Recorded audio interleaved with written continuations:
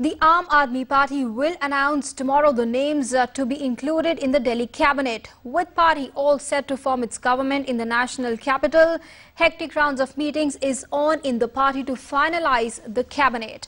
Party MLAs also met at Old Secretariat in Delhi. Aam Aadmi Party convener Arvind Kejriwal, who yesterday informed the Lieutenant Governor about his party's decision to form the government, will be taking charge as the 7th Chief Minister of Delhi.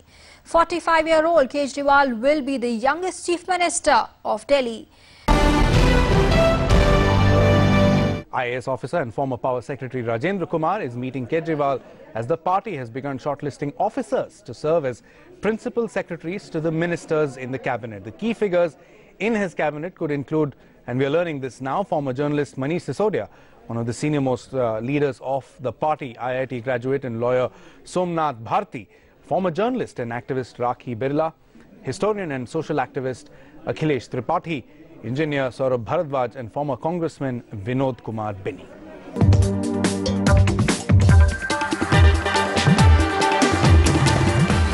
But talking about the agenda immediately in front of Aam Aadmi Party will be what?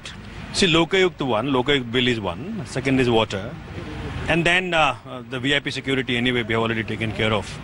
So surely, I mean, each of the 18 is very close to our heart.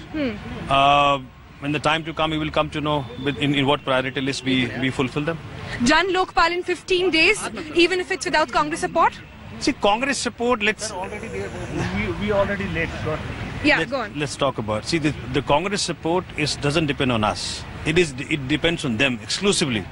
If they want to withdraw the support at any point of time, they're most welcome. You're most welcome. You're prepared even if the government falls. See, it is their prerogative. We are forming a minority government. Prepared even if the government falls, even in the first few days of getting into power. That was Somnath Bharti, one of the top contenders, one of the front runners for forming actually the government and being part of the cabinet when it comes to Aam Aadmi Party in the national capital. The funniest political stand which the BJP believes is after getting the minority numbers, the Aam Aadmi Party seeks a referendum.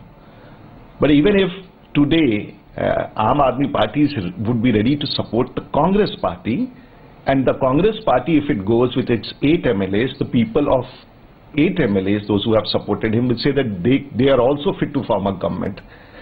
Even if BJP goes to the people and says all the 32 MLAs who have elected us would say we are fit to form a government, it's a hogwash.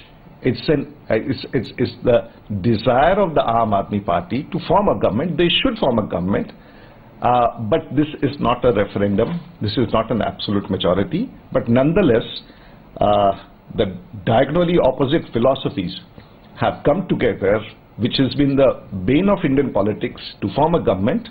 The BJP has nothing much to say on that. Congratulations.